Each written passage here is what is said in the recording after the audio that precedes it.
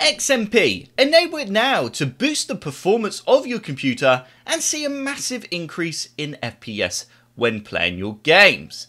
That's what everyone tells you, or there are a lot of videos and websites out there that say by enabling XMP you will see an increase in FPS. But the question is, do you actually really see an increase in FPS? And also, how do you set up or enable XMP? Well, we will be taking a look at that in this video. So for those of you that don't know what XMP is, it's basically a setting within the BIOS that you can enable, and it will change some of the settings for your memory. So the settings it will change is the timings and the voltage, and it can be easily done by the flick of one button. And then also when you do this, you can also increase the frequency of your RAM. So does this really make that much of a difference though? Let's go ahead first and take a look at the settings within the BIOS. So the first thing that you need to do is boot up into your BIOS. So to do this, you need to just simply restart your computer and then press the delete key on your keyboard, or it could even be F12 or F11, something like that. You might need to just go onto Google, type in your motherboard and just find out the key to enter into BIOS mode. Okay, so I'm now in my BIOS. I'm using a MSI B550. As you can see, there's a few different options we can choose from. So in the top left straight away, you can see a XMP Profile 1. So this is the setting that we want to enable. So you can enable straight away XMP Profile 1 by selecting that option there. Or another way of doing this, I'm going to show this method just because it's different for every motherboard, and the chances are you might not have that option along the top of your motherboard. So we're going to actually enter into the overclock setting. So now you can see there is an AXMP and it says disabled option.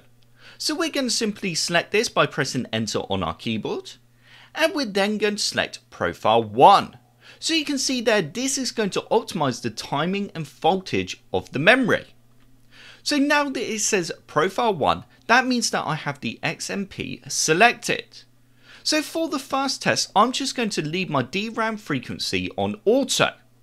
I'm now going to restart Windows and we're going to jump into a game and see just how well the game runs. As you can see there, my current speeds for my RAM is 2133. So go ahead and press escape on your keyboard and then make sure you do save the configuration. And also before you do this, I just want to say I can't take any responsibility if anything was to go wrong, because depending on how your system's set up and stuff like that, there's always that risk. Okay, so the user benchmark results are in, and at the top you can see we've got the XMP disabled. So straight away, multi-core, it's in the green, it's on 77%, single cores on 72%, and then we got latency, which is saying it scored it at 39%. So at the bottom there, we've got XMP enabled, and you can see straight away from the bench, it's only on a 77.6%.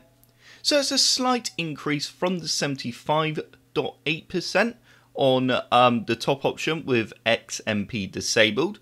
You can see there the multi-cores on 79%, single core 75%, and then we got the latency on 40. So as you can see, enabling XMP hasn't made too much of a difference. However, it has made a difference. And that's what it's all about. It's trying to squeeze that extra bit of performance out of your hardware without having to go out and purchase brand new hardware. So the next thing we're going to do now is jump back into our BIOS settings, and we're now going to change the memory to 3200 megahertz.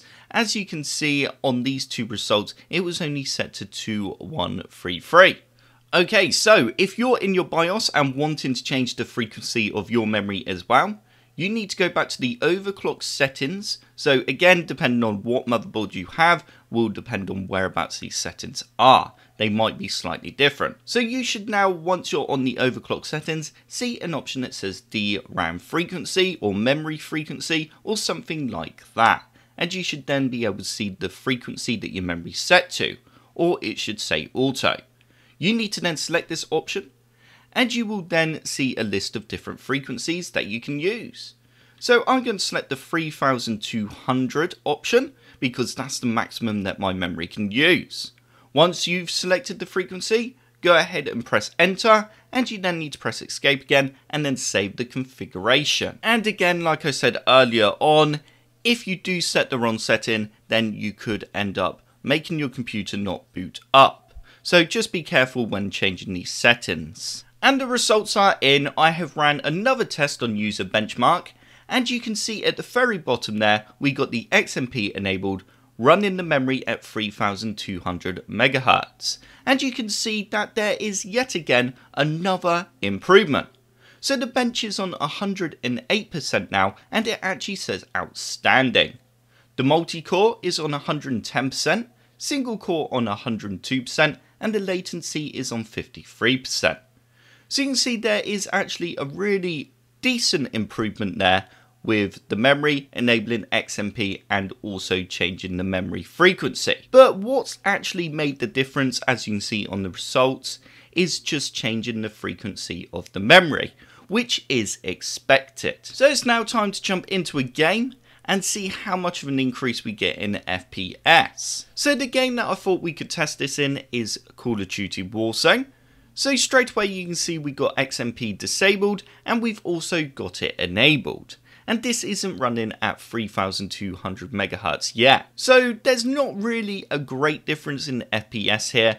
While I was playing the game, if I'm being honest, I didn't really notice any difference. But although the difference wasn't noticeable, I'm sure it was still running slightly better. So the next thing we're going to test is obviously XMP enabled, running the memory with 3200 MHz, and I'm going to keep the other option with XMP disabled, and then that one's running at 2133. Alrighty, so on the left we got XMP disabled, and on the right we got XMP enabled, running the memory at 3200. So with this test, I did actually notice a very slight little difference in performance. So it's not massive. I didn't see the FPS go from 60, 70 all the way up to 100 like some of these YouTube videos and sites and stuff claim that could happen.